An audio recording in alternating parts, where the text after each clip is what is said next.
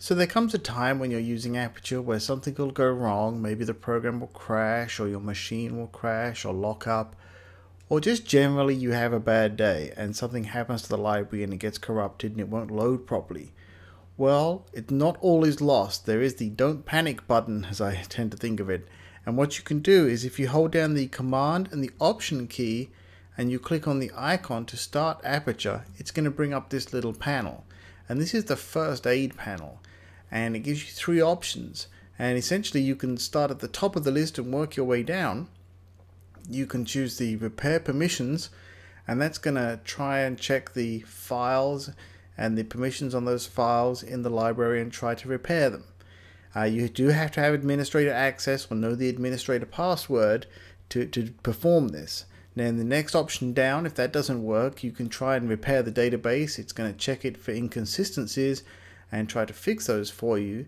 And as a last result, you can actually go in and choose this one, which is the rebuild database.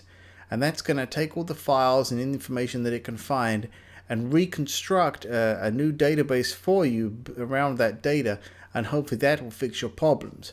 So what you can do is we're just going to choose the repair database here, and then you can just choose repair, and it's going to go away, and depending on the size of your library, it'll take a while, and we'll see what happens. Now when it's finished performing the operations for you, it's going to load Aperture and try and work with that database that it's tried to fix for you.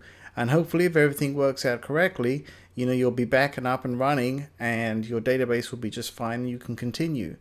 But if not, like I say, there are three different options you can try and see if you can get your library working again. But don't worry and don't panic. Not everything is lost. Apple does supply this first aid panel. Again, it's the command and the option keys when you boot the program, and that'll help try and repair some faults. Maybe you have an external hard drive that goes down, those kind of things. It does happen.